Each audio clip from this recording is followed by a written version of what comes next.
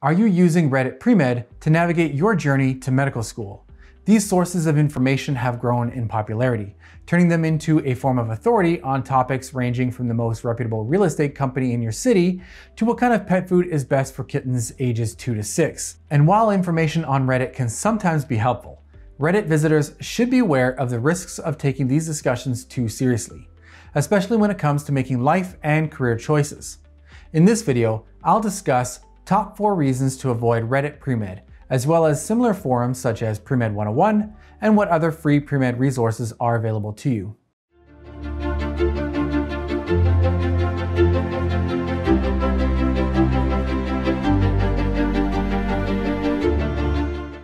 Hi, my name is Joseph Kafka, and I'm an admissions associate here at BeMo.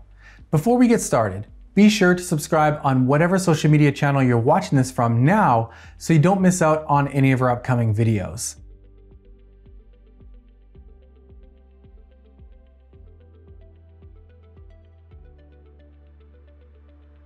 And as a quick tip, check out the timestamps in the description of this video to navigate to specific sections of the video that you're interested in.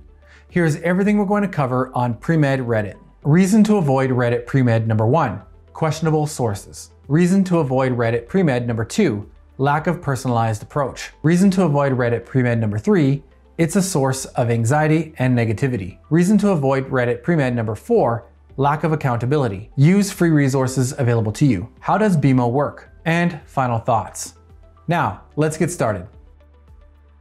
It is normal to feel pressure and concern about making possibly life-changing choices about your career, especially when it comes to the costly decision to pursue the medical profession. Sometimes, in moments of uncertainty and difficulty, students' internal voice of reason is not enough to make the right choice. So they wonder who to turn to for advice about medical school admissions. Of course, some schools offer the services of pre-med advisors. However, these individuals tend to work with hundreds of students at a time. So most med school hopefuls have to wait for days, weeks, or even months before they can make an appointment with their school's advisor. This is when most pre-med students have no choice but to seek help on the internet. Why not? We turn to the online community for advice about pretty much everything. What color to paint our living room, where to buy car insurance, or how to fix the roof of our house. As one of the most popular online forums, Reddit is perhaps at the top of the list as a source for advice for many people, including pre-med students. To this day, users feel that discussion boards like Reddit are there to provide internet communities with the freedom to have open and honest discussions and receive unbiased sound advice. And while this is true in some cases, like most portals and public internet spaces, Reddit is often used by individuals and businesses to promote self-interest, hidden, or personal agendas. Instead of using Reddit as a space for honest conversation and advice about medical school, many people use it as a space for concealed advertisement, sounding board for their discontent, or free opportunity to spread rumors. And while Reddit can be used by anyone for any purpose, you should be aware that Reddit is not a legitimate source of information about medical school applications, or anything for that matter. When you come across Reddit discussions that vehemently promote or dismiss a medical school, MCAT study schedule, research opportunities, and so forth, be vigilant. When you are deciding between DO versus MD, be vigilant. These posts may have some hidden intent, such as advertisement or defamation. Reflect on this. Using Reddit to post ads, promos, insults, rumors, or slander is unnecessary and immature. Do you really want to take advice from someone who would waste their valuable time to write a promotion or an angry, unconstructive outburst on Reddit? Remember, it is always wise to evaluate if the sources of information you are accessing are legitimate. After all, relying on Reddit for pre-med advice is pretty risky, if not irresponsible. Thousands of pre-med students use Reddit boards to communicate and discuss the medical school application process, extracurriculars for medical school, what kind of GPA and MCAT score is competitive this application cycle, common medical school interview questions, and more. This is understandable. Unless you have gone through the process yourself, you will have a difficult time understanding what the medical school admissions process is like. This is why pre-med students congregate in discussion boards like Reddit.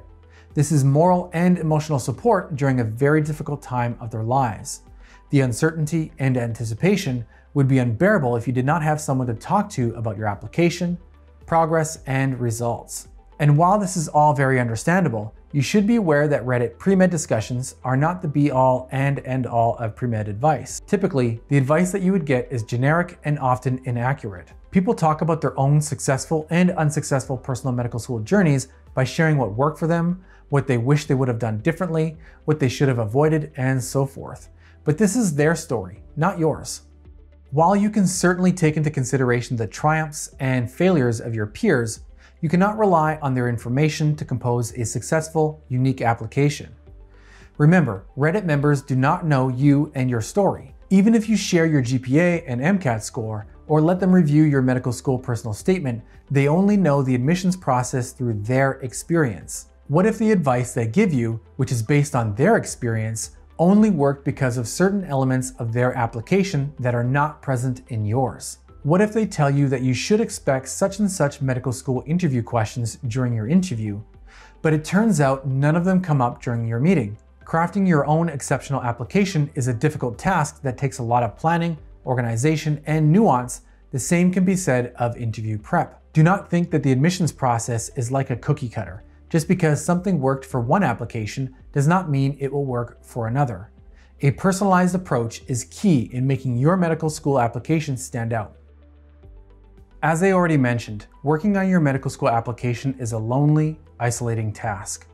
This is why many students use discussion boards like Reddit, Student Doctor Network, and other Premed 101 forums to compare their progress with other Premeds who are applying in the same cycle. These discussion boards can truly be a space of support and help, but they can also serve as a source of anxiety and further isolation. Remember what I said in the previous section.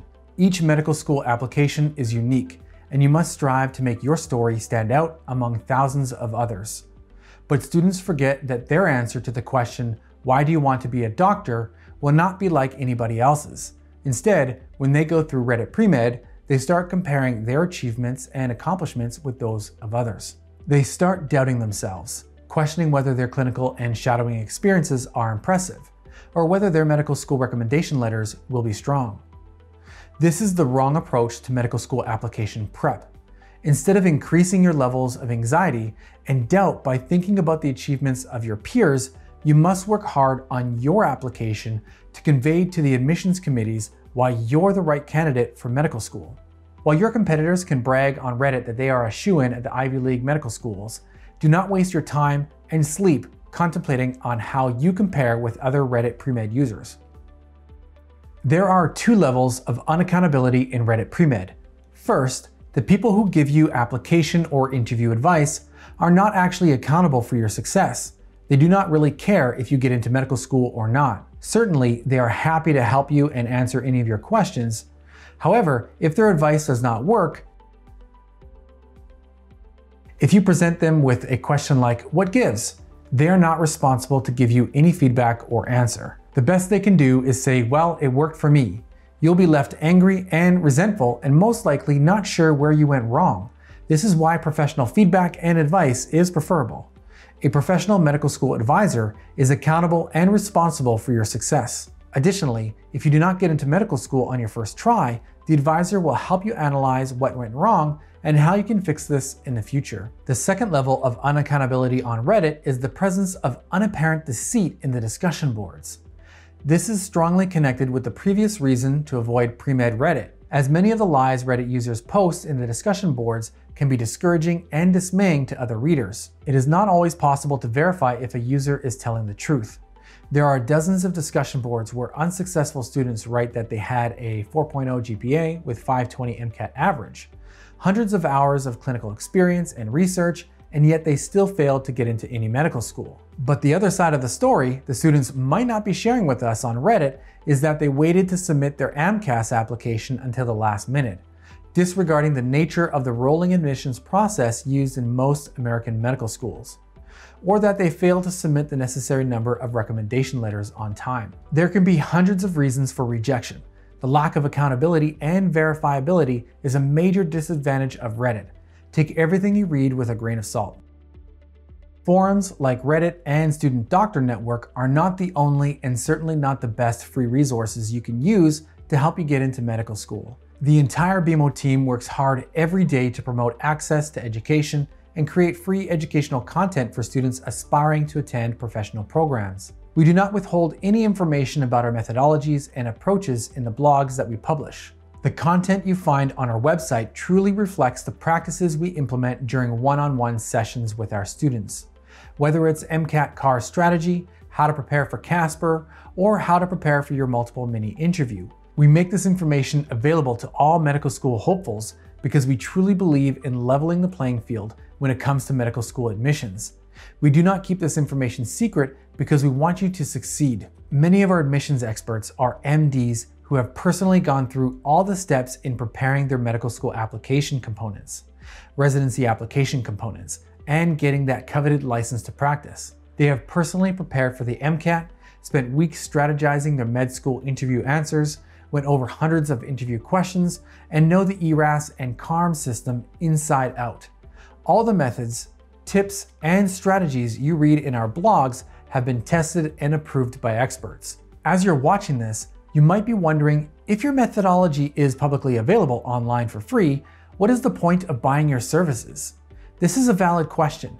While you can learn about our methodologies online, you cannot receive personalized expert feedback if you do not work with our consultants. The number one key to our students' success has always been the feedback and constructive criticism they receive from our consultants. Whether it's related to application review or interview prep, our expert feedback will help you improve your written and verbal communication skills. Our programs give you an opportunity to practice and develop these skills using realistic simulations. Our mock MCAT CARS practice, Casper, and interview sessions come with detailed comments and advice on how to improve your areas of weakness. And while you can use our blogs to review sample Casper questions and answers, interview structures, different interview question types, and more, it will be hard to improve if you do not know what you need to work on.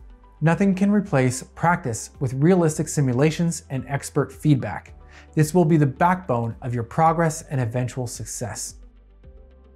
Remember, we are always upfront about the fact that getting into medical school will take a lot of work on your end. We warn all our students that BeMo is not a crash course on how to get into the program of your dreams.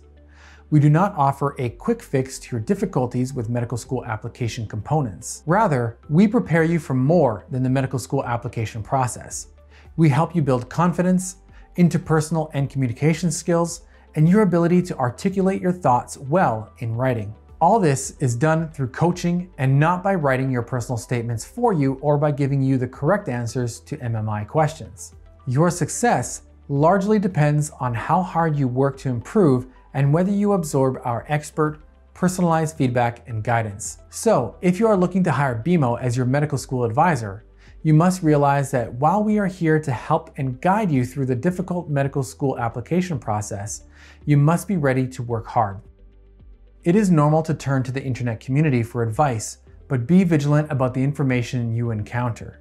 Keep in mind that relying on Reddit or any other internet discussion board in making a decision about your career might not be the best idea. While the internet community can share its experience with you, your path to becoming a physician will be unique.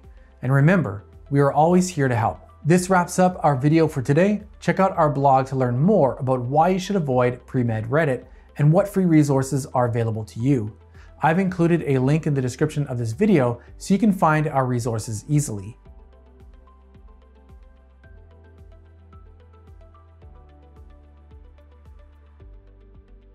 Hopefully you enjoyed this video, so please subscribe, like, and leave a comment. If you have any questions about Premed Reddit that I didn't cover in this video, let me know in the comment section and I'll get back to you as soon as possible. Thank you so much for watching and see you next time.